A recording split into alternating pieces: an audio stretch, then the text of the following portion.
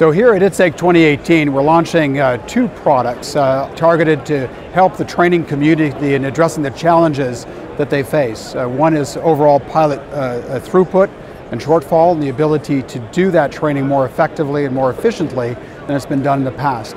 One of the key areas is instructor workload, the challenges of subjective assessment, and the overall throughput of students through the training programs.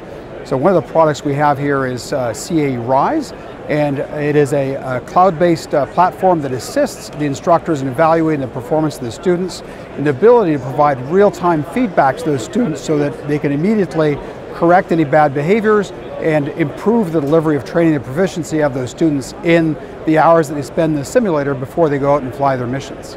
There's overall an interest in enhancing the number of hours that are spent in ground-based training environments. And part of that is really bringing a level of immersiveness that hasn't been there in the past. In fact, the second product we're showcasing here is the CAE Medallion MRE series, and that's targeted to the fast jet market.